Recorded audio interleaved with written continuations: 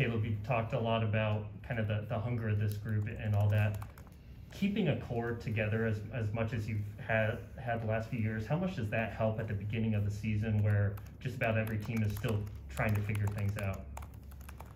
Yeah, I think we got the blend right, this off season.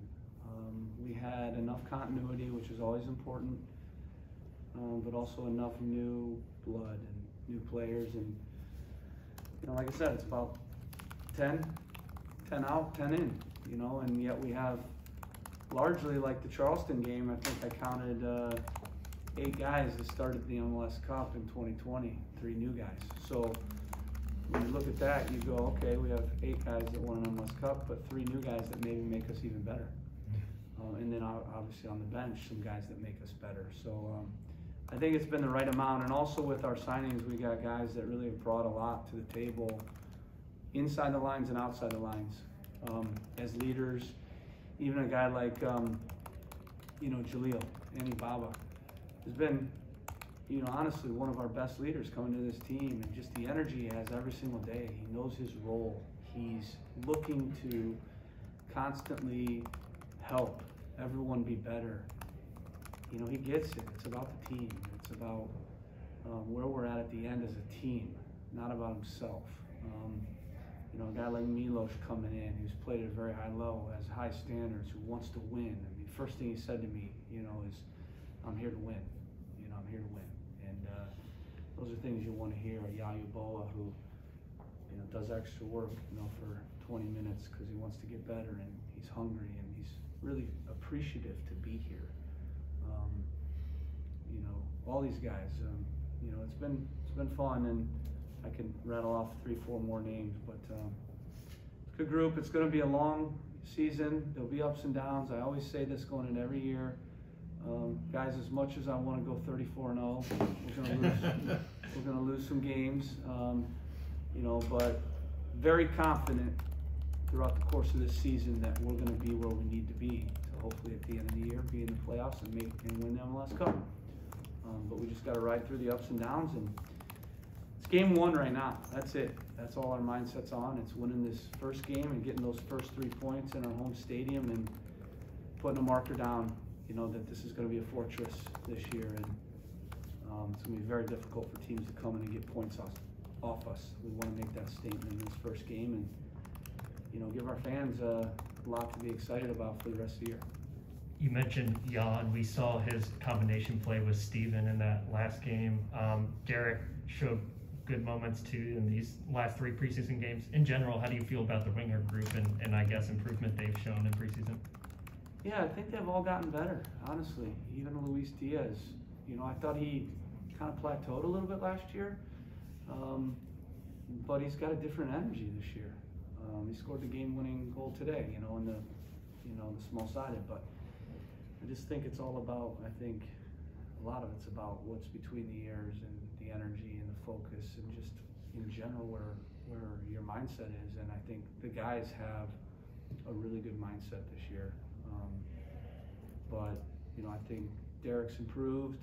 You saw even, in that last game, he was a little bit more direct and decisive. We've been working on that with him. Luis Diaz, obviously, with the cross, so those are details that we've really been working on, and I think they're showing up. Yao's going to be a really nice player. He's kind of a tweener in between all the wingers. He's technical, but also pretty quick and direct. So he can do a little bit of everything. He can play outside or inside, and he's got a great attitude. Works hard defensively. He just wasn't fit really. He's just been here a couple weeks, but I thought he had a good 60-minute shift in the last game, and we know he can at least do that. Mm-hmm. We talked about our tour coming back and what that could mean on field, but from a personal level, getting a guy like that back, we just talked to him. We talked about the difficulties of watching all of last year. You work with him every day. Just what's it like to have that guy back with the team, being a part of things again, as opposed to kind of being on the outskirts last year? He's a big-time leader and a big-time player. And, last year I mentioned it. I couldn't mention it too much because he's out, but You know, his presence was sorely missed from a leadership standpoint, from a ball winning standpoint, from a fitness and running and range and transition standpoint, from a set piece, everything. He was in 2020 one of the best midfielders in the league. You know, so you lose a guy that really, in a lot of ways, is your engine room, makes you go both sides of the ball, has that a little bit of that, you know, ball winning and you'd say enforcer presence, which is important in any team. We missed all that stuff last year. So, you know, I think it's been just a nice surprise. We didn't know where he'd be at, and he's progressed nicely, and he just makes our team better when he's in. He's one of the best midfielders in the league, and it's a game changer when he plays. When we talked to you last week, you didn't sound concerned about the offense going in, but you did talk about it.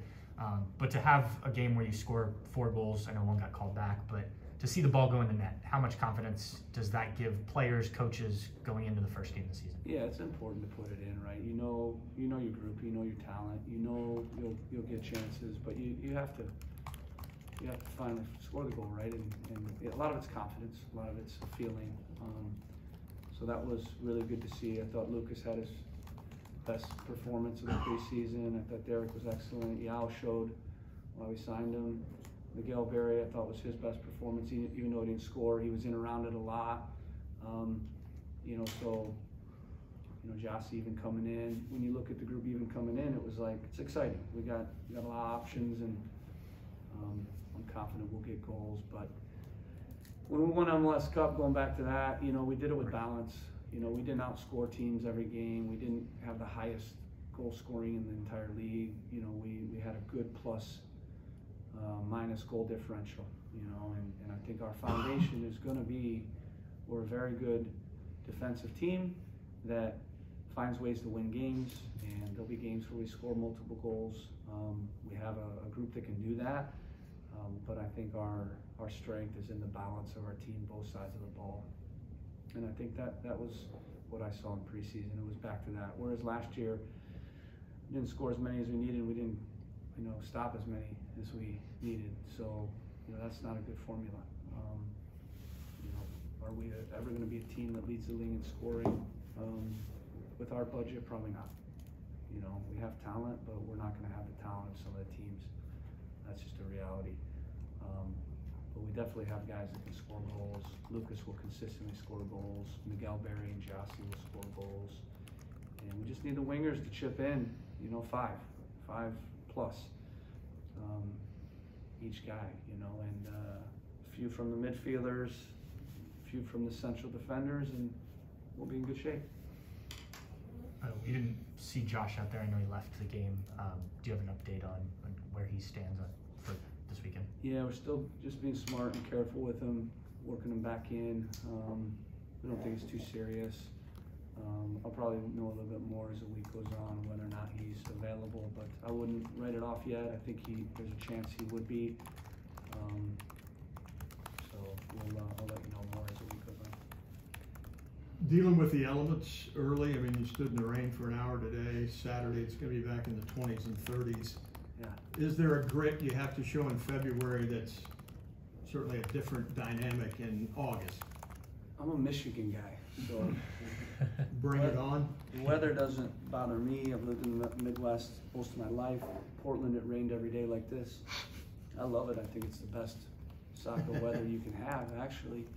Way better than the heat, yeah, frankly. So I think there'll be an energy to the game, and you know, obviously the fans won't have their blood boiling, you know, from running, but they will from hopefully cheering and their passion. And we need a good crowd. We need a good crowd. So I really encourage all our loyal supporters to get to the game. You know, I know it might be a little bit cold, but ultimately we need their support to start this year, and that's going to be a big part of us doing well, is having them behind us and sticking with us, and you know, staying positive through everything, because this is a good group. Trust me when I say that. It's a good group, and there'll be ups and downs, but stick with us. I think we have a chance this year to do something special. Even to win your opener, does that give you a leg up to get a quick start at home? The schedule makers, despite the whatever the temperature is. Yeah, I think the sooner the better when you can get your first 3 points, and it's nice to be at home. Like I said, we want to get our first 3 points home and away as quick as possible. Obviously, starting strong helps. But we got to start strong. We got to be strong in the middle and strong at the end. We started okay last year, and we had a really rough middle, and we had a very good end. So you really just have to be consistent. The best teams I've had, they didn't always go on 5 wins in a row, but they rarely lost 2 games in a row. Yeah. You just got to slow drip points, and you can't have a long run where you don't get points. You have to, they'll look at Nashville. They had 18 draws, I think it was. Right. And you'd say they didn't win much, but they also didn't lose much. And Yeah. I think that's the key, just being tough to beat. And I think that's the type of group that we have. Like I said, we're not gonna go out every game and just outscore every team. We got to grind and fight and claw. That's the type of team we are. And there'll be some games where it's a 1-0, and that's a beautiful win. Any win's beautiful. Going back to the goal scoring, we talked maybe a month or so ago about the dynamic of Miguel and Chauncey, how to balance both of those guys and get the best out of them. How have you seen maybe that competition and that dynamic change in the past couple of months to lead up to the season, and how they'll play off of each other? Yeah, I think day one when we started talking about our kind of tactical vision for this year, which is slightly different than some years I've had, we talked about how we're going to be flexible in formation, and how the formation would be about putting the right personnel together in the 11, but that our general, I don't like style of play, because there's not a good style and a bad style, right? It's just the way you play, the things you believe in, your kind of vision, and I think our identity is very clear how we want to play, the strengths that we're going to have. The group knows that. But I think we're going to be very flexible tactically. We can play a 4-3-3, we can play a 4-2-3-1, we can play a 3-4-3 or even a 3-5-2. All four formations. I'm still cold, I think. All 4 of those formations have been worked on and talked about. And so, going back to your point, there'll be some times where we play Miggy or Giassi, and I feel like that's a strength, because we start one and we've got a very good guy coming in. No one wants to see a good guy starting and then another good guy coming in to the game that's fresh, a guy that can score. And we can determine who we start and who we bring in. That's a good problem to have. And then some games, you'll see we're going to play them both together some games. And I think maybe that's on the road some, maybe that's at home some. I like the idea of a 3-5-2 at times with both those guys up top. Don't really love a 4-4-2 with those 2 guys. I think we lose the midfield a little bit, unless it's a diamond. But I really think a 3-5-2, those 2 guys on the field at times, maybe it's a handful of times, but I think that could be a good formation for us. It means we won't play with necessarily wingers. We have a lot of wingers, so I don't think that'll be something we'll do every game. I don't think that's the right thing to do, but I think it is the right thing to do every once in a while to get those 2 on the field. And I think we could cause a lot of problems, for teams. And I think teams are going to have to figure out our formation every game, and that's what we want. That throws a little wrinkle in. We're playing a 4-3-3 or a 4-2-3-1 or a 3-4-3. This first game, we've worked on all 3 of those, and the opponent's going to have to be aware of all 3 of those. Just a more generic, broader question. With the season starting earlier, what's the energy from the team that you're picking up this year that's the same in years past or different from years past? What are you seeing from the team that you like going into this first game? I think this team has a great energy, better than most. I think for whatever reason, just the chemistry is really a strength. You might have seen some of the videos, maybe not out there, of our karaoke night that we had.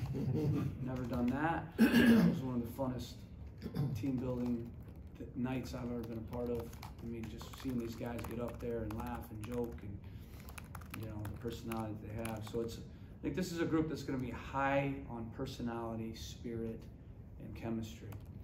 and a very good defensive team, and a team that will find goals. Don't worry about that. But I think the strengths of this team will be in our locker room, our chemistry, our fighting spirit, our mentality.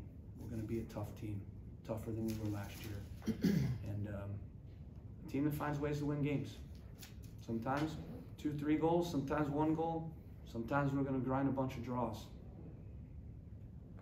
Personality, spirit, and I missed it. Mentality. Mental toughness. This is a team that's very mentally tough. And, you know, I think it helps when you have an Artie definitely back in. It helps when you have Milos, tough guy. You know, I mean, Yao played in Poland. Yeah. I went to Scotland, it was freezing. I don't want to be playing. He's playing in Poland. Milos is playing in Red Star Belgrade. It's tough. There's a lot of pressure. Artie, this guy hates to lose. He's extremely competitive. You add in a couple, 2-3 of those type of guys, and we're healthy, that changes everything. Gives you more of an edge. Yeah, and competition, right? I mean, every day matters, and there's tough choices every week, so the level goes up, and these guys know they have to play hard every day and every week to win a job on a weekend. But the leadership, I think, and the mental toughness. It's a little bit more of a kind of spirited group, you know. They laugh, they fight. We'll probably have a few more fights. More fun. We've seen every game we're having a fight, so I don't mind that. You know, obviously you won't see me, you know, throwing punches, but You're a Michigan guy. I'm not actually Michigan guy. Not a Michigan guy. I'm from Michigan, but I went to IU, remember? But I'm Ohio State, more Ohio State guy than I'm a Michigan guy, 100%. I cheer for Ohio State. But yeah, I mean, for me, you always see what type of team you have when there are fights and when there are goals. And I think, you know, these guys are fighters, and I think they want to win. It's that simple. So hopefully we can continue with that, you know? All right, guys. Thanks, a lot. Gavin. Thank you.